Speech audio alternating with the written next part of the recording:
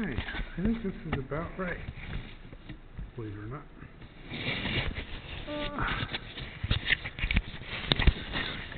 There. And I think we got it. Sounds pretty good.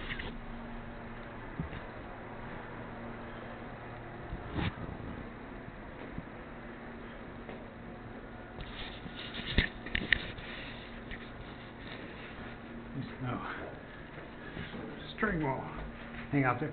It is 4:25, a little bit later today.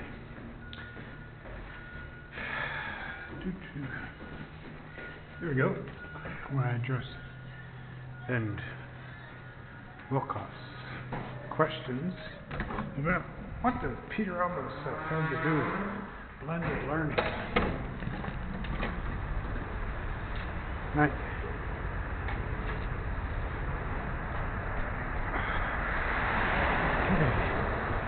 Off we go.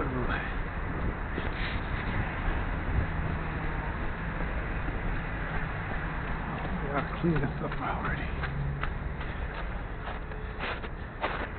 Okay. So,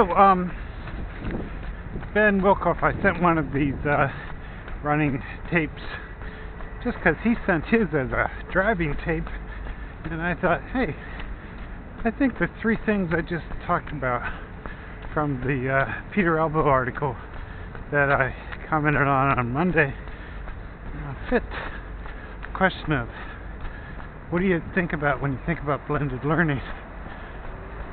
And here's why, Ben. Ben said, I don't know, what does that Peter Elbow stuff have to do with blended learning? And I think there's an answer. It wasn't explicit at all. It wasn't really talking back to his, sort of talking aside of it. So,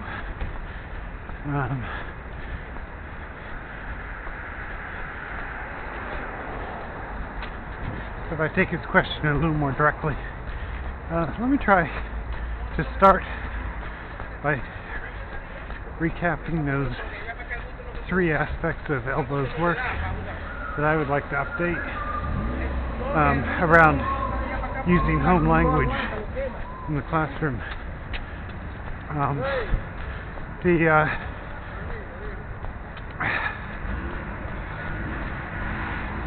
And then see if I can apply them to Ben's question of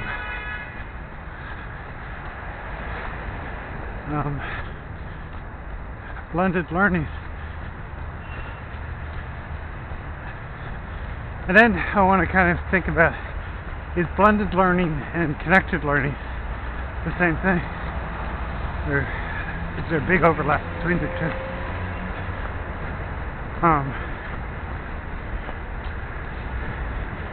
So, let's try to remember the three aspects from the article from 10 years ago that Peter wrote about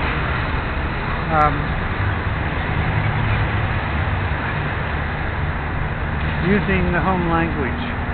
It's okay to use language one, the home language in your classroom. When do you use it? What are the variables you want to consider?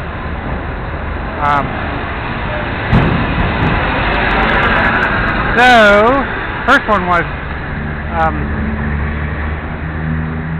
the hardest one to hold on to in some ways is to understand that the words home language means so much more than just your mother tongue, the language you used when you started talking with your parents. And of course, we learn so much of our language from our peers. So I'm always interested in what peer language looks like. And of course, that has become so much more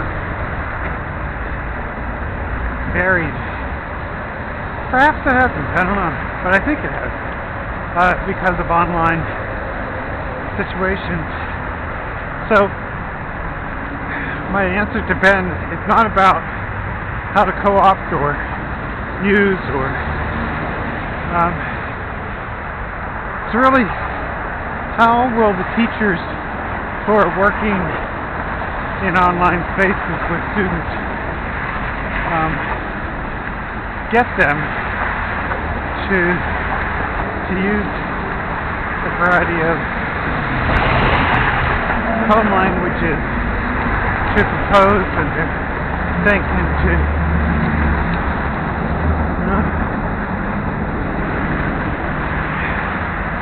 to be thoughtful users online using all sorts of different languages. So the question to a director of blended learning is, what opportunities are you giving teachers to explore and know about the languages their students use? That may sound funny, but I think it does start with thinking about what they actually do online. So surveys and careful interviews, even with some students, to find out what they know and can do online already. Those feel like really important elements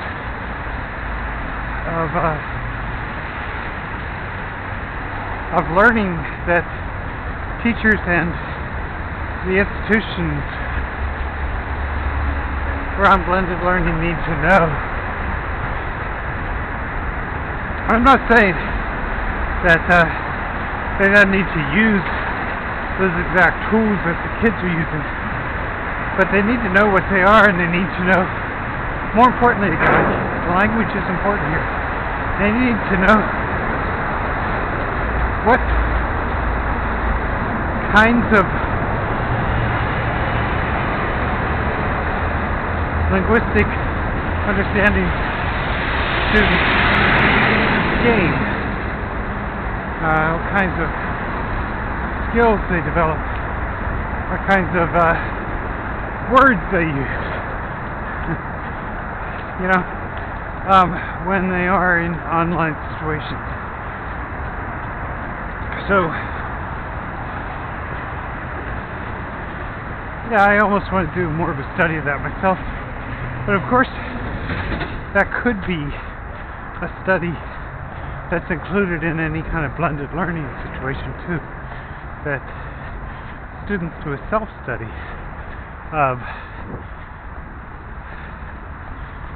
tools, spaces, and language they use online now, and how they do that. And I still have Ruth to unpack. He's such a fascinating person in terms of all of this work.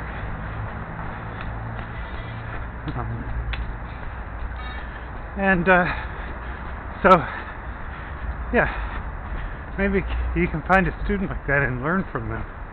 That's what, like, be aware of, and don't assume you know, and learn each time you get a new group of students what they specifically are doing online. I bristle when I hear overall surveys and this is what kids do these days. Yeah, maybe, but given that Ben is in Denver, what do kids in Denver do online, and what sites do they gravitate to, and what do they make online? So those are really important questions, not to just get a snapshot of kind of at the beginning of the year, but to embed into an inquiry of identity that students do in a blended learning situation. I think it's important that they're doing that. And it strikes me that that part of the reason to make it a study within a blended learning situation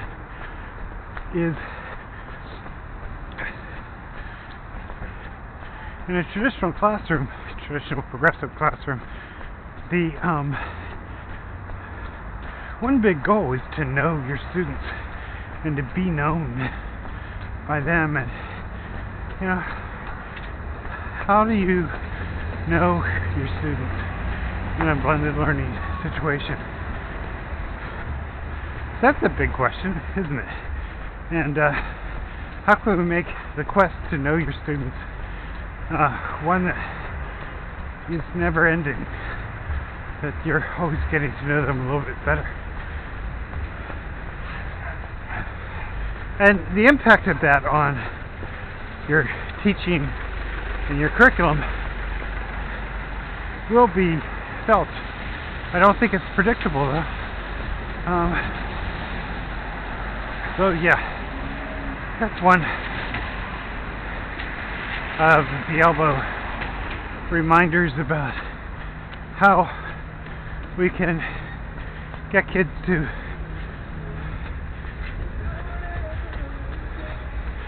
learn how to think and write by using home language.